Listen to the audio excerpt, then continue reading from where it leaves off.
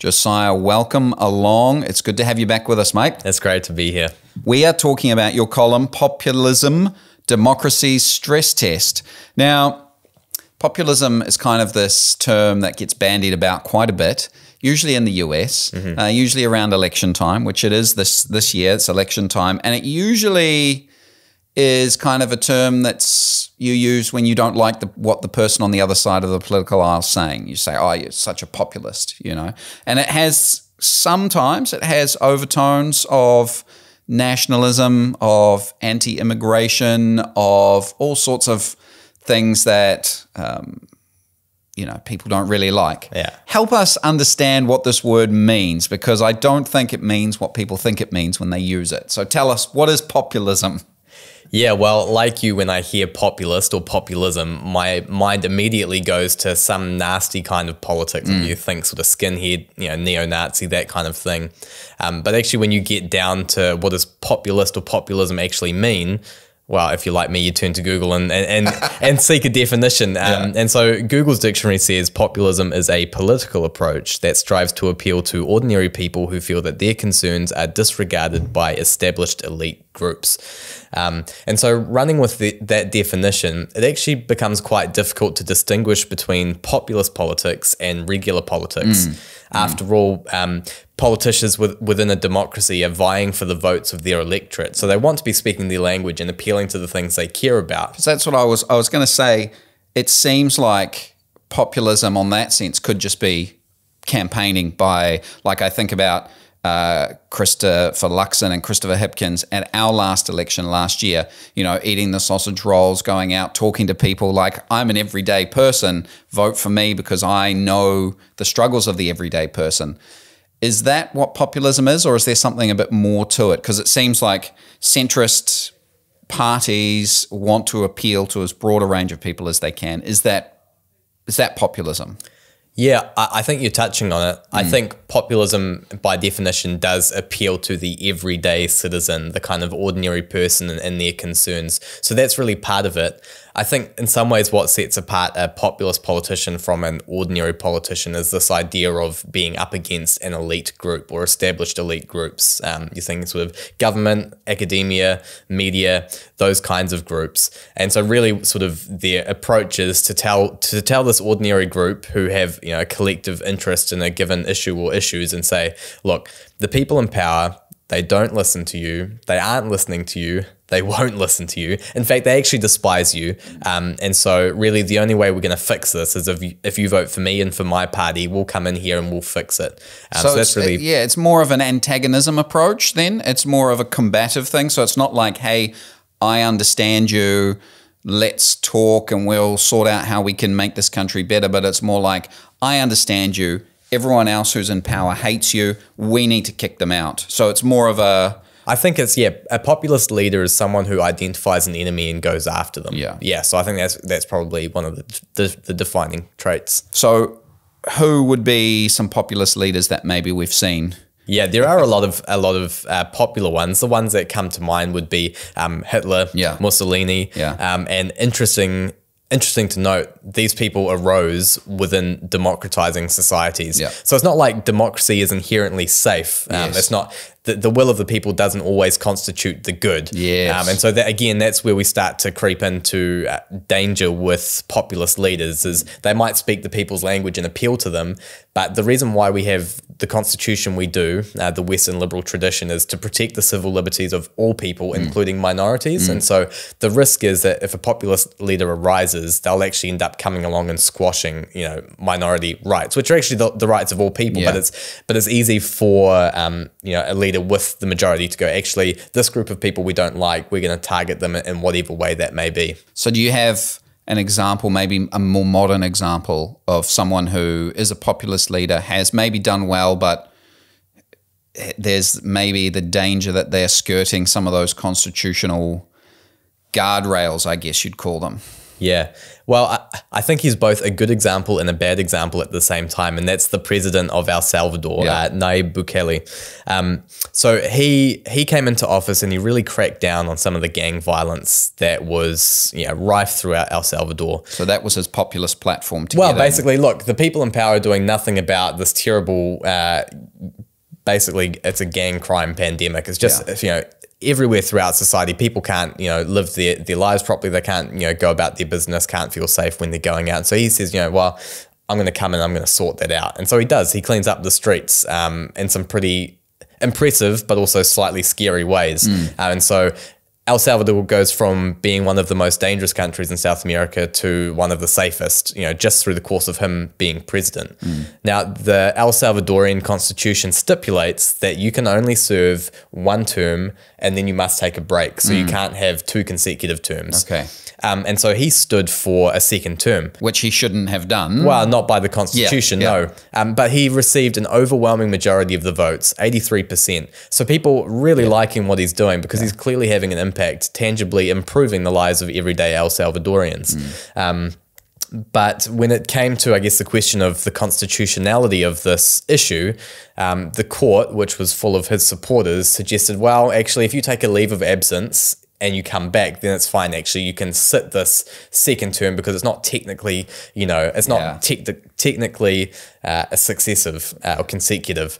So I think it was early this year, maybe January, he stepped down, took his leave of absence, and then was sworn in June. Okay. So you're like, well, it still seems pretty unconstitutional to me. But there is case in point, right? He's fixed a problem that people really did care about and was a problem. So we can all agree, yep, cracking down on this crime issue is a good thing. Yeah. But he's done it in a way that's unconstitutional. And so whilst the outcome might be good in the here and now, really you are opening yourself up to political instability in the future because you're actually bringing into question the legitimacy of the Constitution, which you've all agreed to, abide by the rules. Yeah. So it's kind of like when things are going well, you can say, well, these rules, they're more like guidelines, really. They're not hard and fast. And since we're doing okay, we can just put them aside. But the danger is that you set a precedent and that if someone who is maybe not as, what should we say? Magnanimous. Magnanimous is a good word. Yeah, virtuous, focused on the good of the country, comes along, someone who wants to keep power, then maybe that sets a precedent for them to go, well, actually, we put those aside before and I think I'm fine, so I'm going to put those aside and I'm just going to keep power.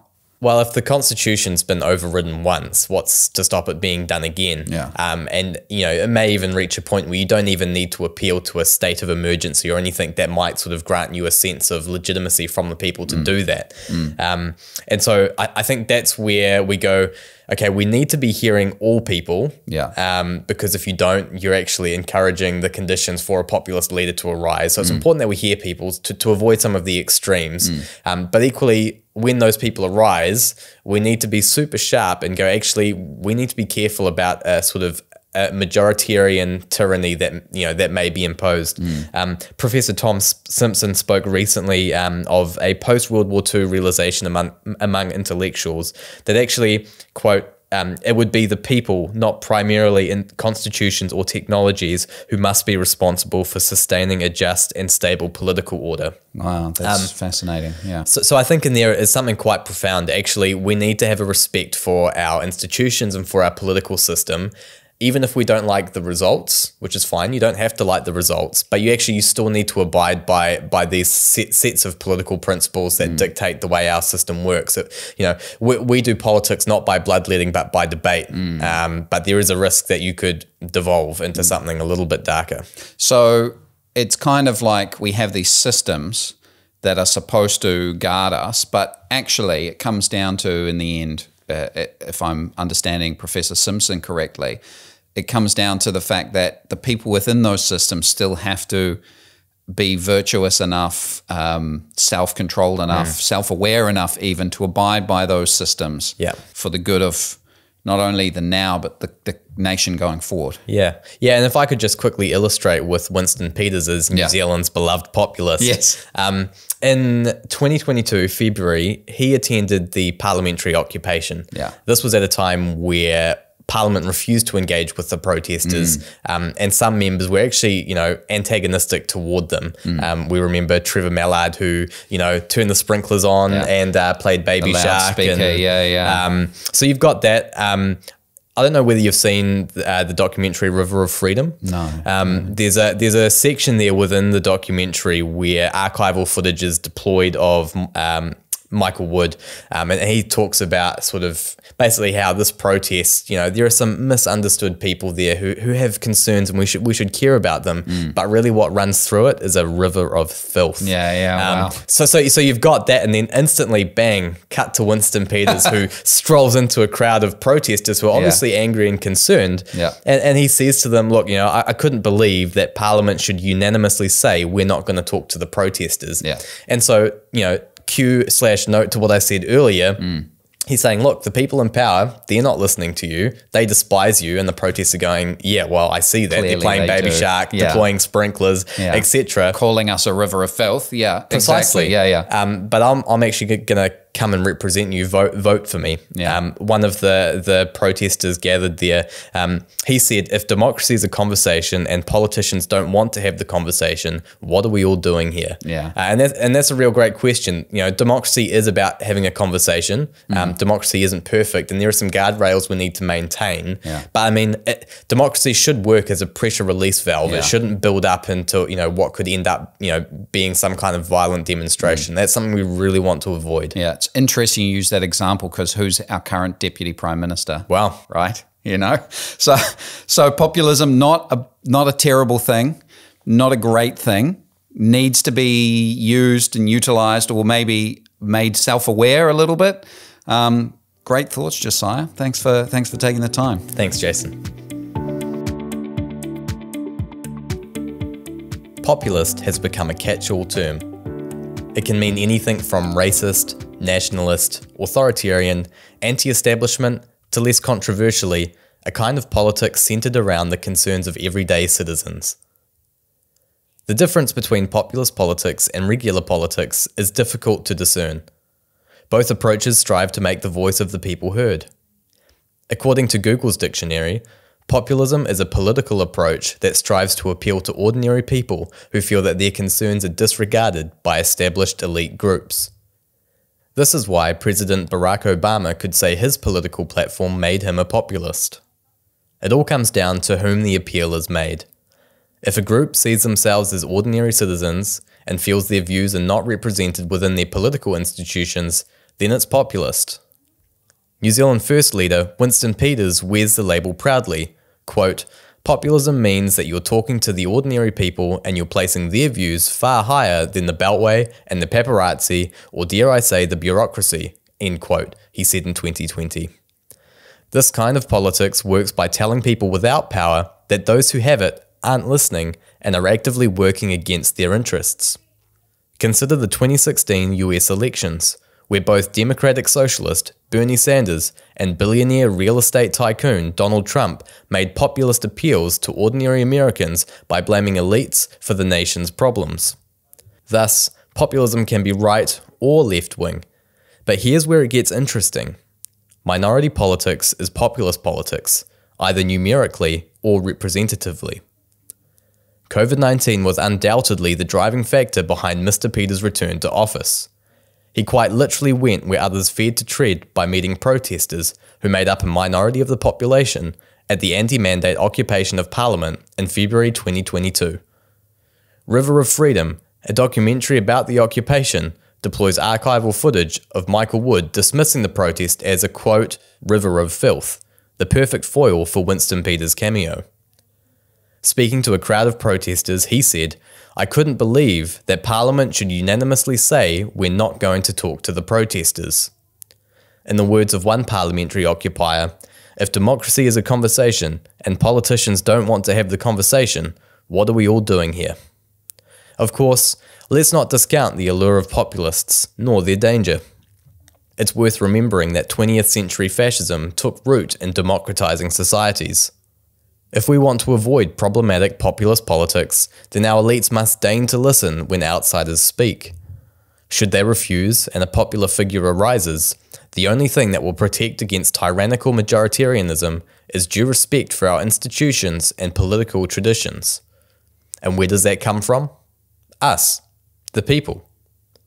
Professor Tom Simpson recently spoke of the post-World War II realization among intellectuals that, quote, it would be people, not primarily constitutions or technologies, who must be responsible for sustaining a just and stable political order. Populism isn't inherently bad, but it does need self-awareness and channeling. When it comes to preserving our political system, we should all be populists.